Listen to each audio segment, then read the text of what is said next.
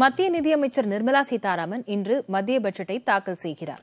இந்திரா காந்திக்கு பிறகு மத்திய பட்ஜெட் தாக்கல் செய்யும் முதல் பெண் என்பதுடன் மத்திய பட்ஜெட் தாக்கல் செய்யும் 6வது தமிழர் என்ற பெருமையையும் நிர்மலா சீதாராமன் பெறுகிறார். இந்நிலையில் நிர்மலா சீதாராமன் குறித்த ஒரு செய்தி தொகுப்பை பார்க்கலாம்.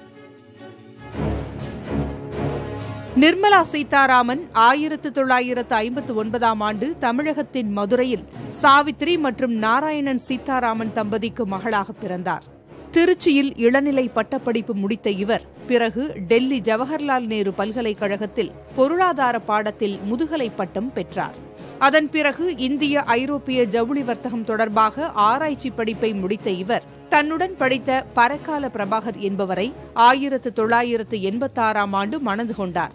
பின்னர் லண்டனின் பிரைஸ் வாட்டர்ஹவுஸ், BBC உள்ளிட்ட சில இடங்களில் பணிபுரிந்தார். மகளிர் நலன், மகளிர் உரிமை தொடர்பான விவகாரங்களில் ஆர்வம் காட்டிய நிர்மலா சீதாராமன் 2003ஆம் ஆண்டு தேசிய மகளிர் ஆணையத்திலும் உறுப்பினரானார். அப்போது பாரதிய ஜனதாவில் மூத்த தலைவர்களில் ஒருவரான சுஷ்மா சுவராஜுடன் நட்பு ஏற்பட்டு பாரதிய ஜனதா கட்சியில் 2006ஆம் ஆண்டு இணைந்தார்.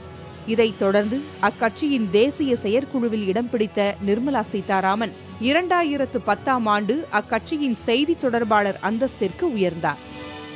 சிறப்பான செயல்பாடுகளால் 2014ஆம் ஆண்டு மத்திய அமைச்சராகவும் உயர்ந்தார் நிர்மலா சீதாராமன். மோடி தலைமையிலான அமைச்சரவையில் வர்த்தகத்துறை இணையமைச்சராக நியமிக்கப்பட்டார் நிர்மலா சீதாராமன். ஆந்திராவில் இருந்தும் பிறகு கர்நாடகாவில் இருந்தும் மாநிலங்களவை உறுப்பினராக தேர்வான நிர்மலா சீதாராமனுக்கு 2017ஆம் ஆண்டு மிகப்பெரிய பதவி தேடி வந்தது. மத்திய பாதுகாப்புத்துறை அமைச்சர் என்ற மிக முக்கியமான பதவியை அவர் பெற்றார். இந்திரா காந்திக்கு பிறகு பாதுகாப்புத்துறையை கவனித்த 2வது பெண் என்ற பெருமையையும் நிர்மலா சீதாராமன் பெற்றார். இந்நிலையில் மோடியின் 2வது ஆட்சியில் மத்திய நிதியமைச்சர் என்ற மிக முக்கிய இடத்தை அடைந்திருக்கிறார் இந்த தமிழ் பெண்.